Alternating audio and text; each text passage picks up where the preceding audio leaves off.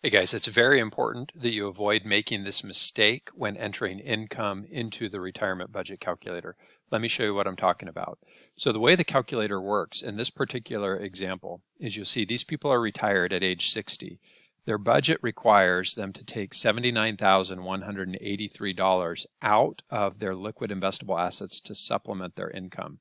What the calculator does is whenever there's a red number here, it assumes that the portfolio withdrawal is coming out, and then your assets earn, in this case, 3% per year, and at the end of the year you have $1,360,000.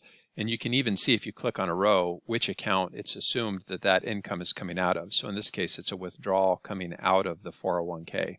Very important that you understand that retirement budget calculator is automatically calculating the withdrawals needed to supplement your income. Here's the mistake that people make. On the income tab, on the budget data, and then income, some people will put in portfolio withdrawals, and they'll say, well, I need about $7,000 a month. And then they come over to the future view, and you can see there's never a shortfall. The calculator thinks, oh, I've always got plenty of money and the money's always growing, because now you're telling the calculator that you have this income source, and so there is no need for portfolio withdrawals.